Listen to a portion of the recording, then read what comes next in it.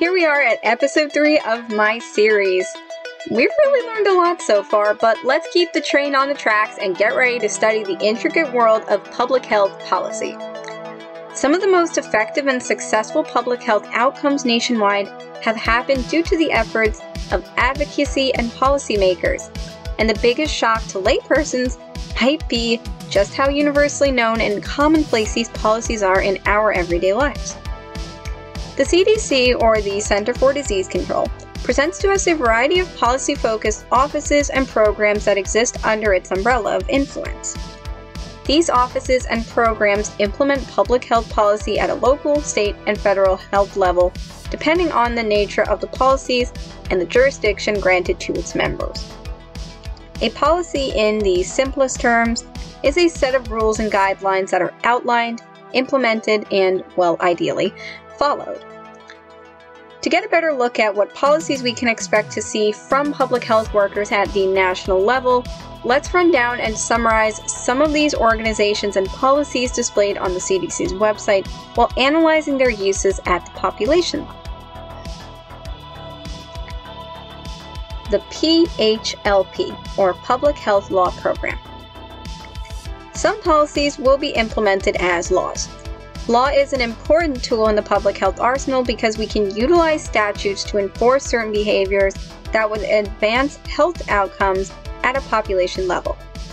To give a salient example, if a company like Monsanto sold Roundup weed killer as a pesticide for civil use, and this product was later found to have adverse health outcomes, then policy dictates that people should have a right to know how that pesticide and the chemicals within have negatively impacted their health and be compensated for those damages. Seatbelt usage laws, the selling of alcohol and tobacco to minors, and zoning of industrial waste areas away from high-density population areas are all examples of how laws can be used to leverage public health policy. For a full list of guidelines recommendations put forth by the CDC, please check out a link in the description for the index. You will find a searchable page with hundreds of policies available for viewing. OADPS, the Office of the Associate Director for Policy and Strategy, serves a similar purpose, focusing their efforts on finding solutions to health issues and using their manpower to promote policies and collaborations between healthcare sectors.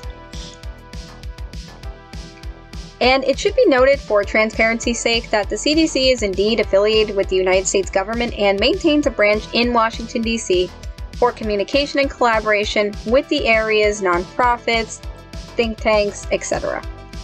This affiliation makes the CDC liable to at least consider the policy decisions and opinions of politicians who may not have the same seriously qualified medical background as public health workers. It's just something to consider. I want to quickly mention the Department of Health and Human Services, which is a cabinet of the government directly associated with the power of the executive branch. Ergo, they are allowed to enforce their policies at a federal level. They have many affiliates under their umbrella that make numerous public health policies and decisions every day, including, but certainly not limited to, the FDA, NIH, the National Institute of Health, and the CMS, Center for Medicare and Medicaid Services. While we're on the topic of public health, a banner on their homepage displays their top tasks and priorities for public health, some of which we talked about earlier: coronavirus, overdose prevention, smoking prevention, physical fitness and nutrition, and HIV/AIDS prevention. If you'd like to visit their site for more information and to explore one of the largest departments for healthcare and health services in America, you can visit their website at hhs.gov or their index of public health policies, which I will also link in the description. Next, we'll examine Healthy People 2020, the latest effort on the part of the Healthy People Project to close the gaps between healthcare disparities and the public health of the people. Through interventions and partnerships with the HHS Office of Disease Prevention and Health Promotion, the ODPHP, the CDC, CDC Foundation, and the Robert Wood Johnson Foundation, These organizations bring together their experts to create and share policies that can revolutionize healthcare at a national level. Some current focuses of Healthy People 2020 are disability as it relates to health, healthcare-associated infections, which are infections acquired when a person is under the care of a healthcare worker in a clinical environment, and oral health, among others. In addition, let me emphasize that the authors of these policies are selected, according to the website, quote, based on their background and subject matter expertise, usually from outside the federal government. Up to 4 co-authors worked on each report with assistance from a working group of federal and non-government from varying disciplines and practice areas relevant to the report's subject matter. This means that the organization has tried to choose members of its committees that have non-governmental interests to balance out those that do in an attempt to mitigate ideological bias and remain at least somewhat impartial. I will speak in further terms about this particular phenomenon later. I'd like to pivot a bit and show you a list of people whom are responsible for public health policy that do not include the CDC or HHS. These are organizations who offer information about policy, their systems, how they will be implemented, at what levels, and what tools/research were and are used to carry out the gathering of information for the policies. The interests of some pinpoint populations, such as Native Americans and women, are represented by specialty organizations with those populaces' health in prime focus. Here is the list. The American Public Health Association, Association for State and Territorial Health Officials, Council for State Governments, National Association of County and City Health Officials, National Conference of State Legislators, National Congress of American Indians, National Governors Association, National Indian Health Board, Trust for America's Health, and Women in Government.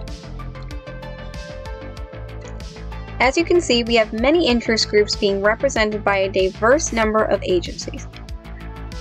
Through these examples, we can see that policies and research are done at and thus executed at a multitude of strata. Governors of states have their own separate association, which can only affect the policies of their state of representation and their constituents. Same goes for county and city health officials, who have jurisdiction over health policies only in their county and city of representation. Native Americans have 2 groups displayed, one for their general law, governance, and legislation, and one specifically for their health care.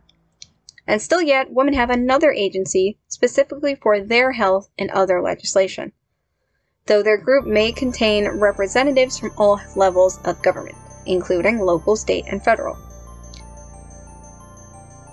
Let me take a moment to make something clear. As observed, these multivariate agencies have the interest of select groups in mind, and their education, experience, and ideological pursuits are not equal. It is my hope that all of these groups have sound community health workers researching, implementing, executing, and surveying their policies, but many may not have those kind of impartial workers under their umbrellas.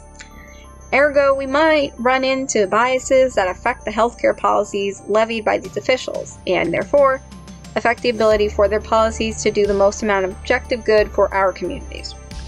The CDC even covers their own backs by inserting this sentence, quote, reference of non-CDC sites does not constitute endorsements of these organizations or their viewpoints by the US government or CDC. Still, I don't think that should mean we shouldn't check these policies out for ourselves or blindly follow or disavow them one way or another.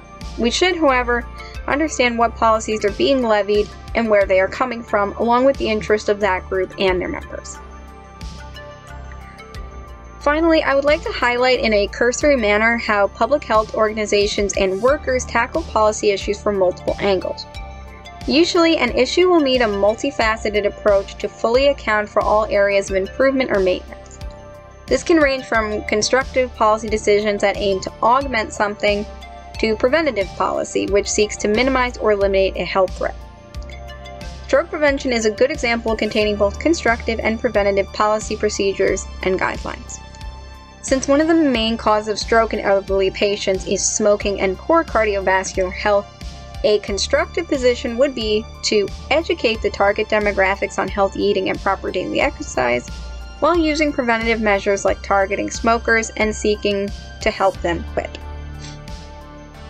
Some policies aim to target more than one problem at once. Environmental health policies such as removing lead from drinking water or reducing asthma disparities among different races intersect with health policies seeking to combat the growing public health crisis of racism. A link will be included in the description to view the complete page.